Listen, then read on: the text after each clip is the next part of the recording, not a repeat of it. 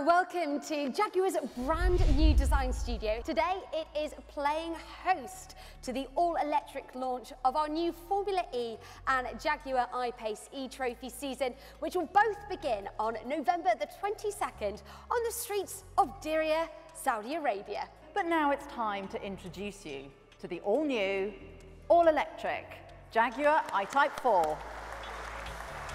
Last season was his most successful in Formula E. Please give it up for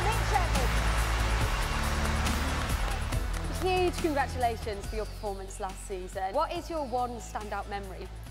Well, probably that win in Rome. Yes, it was, the winning part. Yeah, it was a great moment for the whole team, for myself. But obviously the firm sights for us and goals is to try and be a contender this year, and yeah, the title is definitely in our sights. Now the time has come to exclusively reveal and welcome onto stage Panasonic Jaguar Racing's brand new driver. Ladies and gentlemen, James Calado. I can't wait. This is like a dream come true to me, and yeah, I just can't wait to get started. But I'm very, very happy to be involved in it with Panasonic Jaguar. When it comes to trying to select a new driver, are there specific things you're looking for?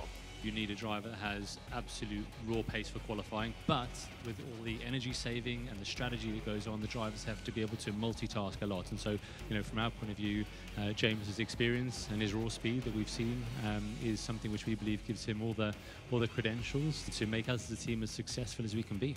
Now, last season, of course, you will remember that we made motor racing history when we launched the world's first all-electric touring car championship. The Jaguar I-TYPE E-Trophy unfolded in dramatic style. And here's the new livery of the VIP car with our new championship manager, Mark Turner.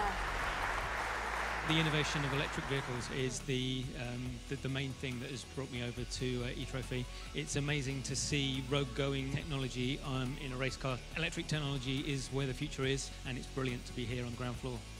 Our Formula E project is a perfect test opportunity for our engineers here in Gaydon.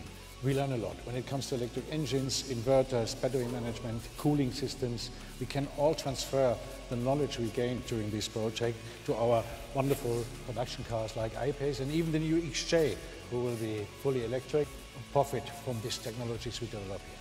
The waiting is nearly over. On November the 22nd, the streets of Diriyah in Saudi Arabia will host the season opener of the ABB FIA Formula E Championships, along with the second season of the Jaguar I-TYPE E-Trophy. Bye-bye. Goodbye.